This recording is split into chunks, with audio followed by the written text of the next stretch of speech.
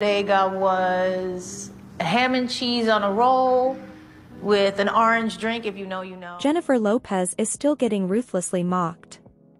Last week, she got trolled for a clip from her film, This Is Me. Now, a love story. And now, Lopez's Bronx go to Bodega order is going viral. In the footage, she says that she'd ask for a ham and cheese on a roll, a small bag of chips and an orange drink, adding about the unspecified drink, if you know, you know.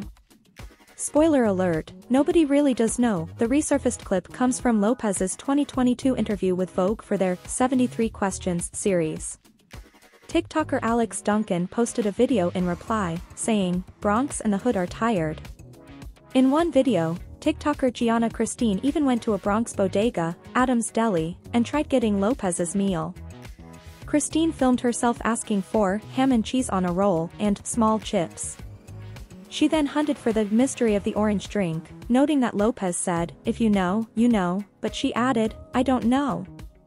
There's a million orange drinks. We have Crush, we have Sunkissed."